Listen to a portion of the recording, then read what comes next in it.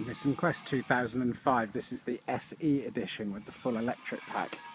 Quick glance around the outside, you can see the 17-inch alloy wheels, the blacked out windows, mud and snow tyres on the back, proper winter tyres on the front, 3.5 litre, sorry, 24 valve V6 engine, that'll do nicely. Flush already in, ready to change the oil and filter. K&N filter came with it. Headlights are a bit yellowed, but we can deal with that with Xeropol. A couple of dings and dents, nothing really to worry about. So inside we have full leather trim, 7 seats, all with headrests, all with 3-point seat belts. Full electric pack, climate control, cruise control, electric memory seats, electric opening rear windows.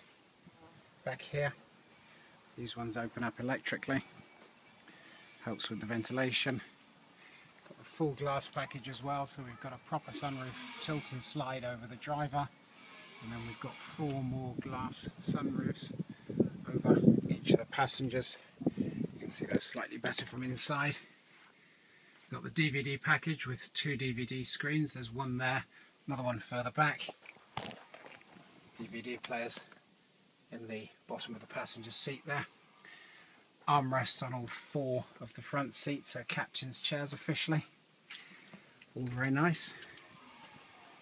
Electrically adjustable brake pedal and accelerator pedal, comes and goes.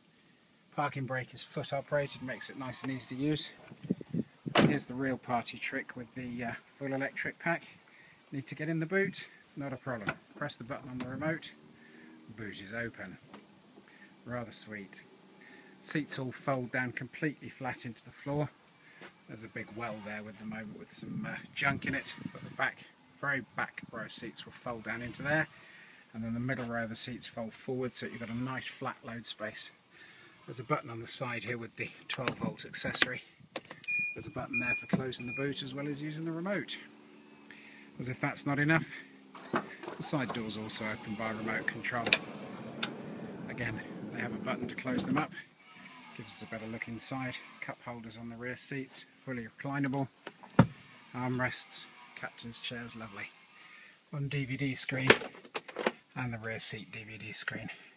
A couple of cubbies up here as well for oddments trays. A second DVD. DVD controls in the back. Heater controls in the back. Wireless headphones, pretty much fully spec'd. The only thing it doesn't have is the factory Satnav, but as we know, factory Satnavs go out of date so quickly. There's the other door going now, and all done from the remote control or from the buttons in the car. Or if you want to be really energetic, you can just press the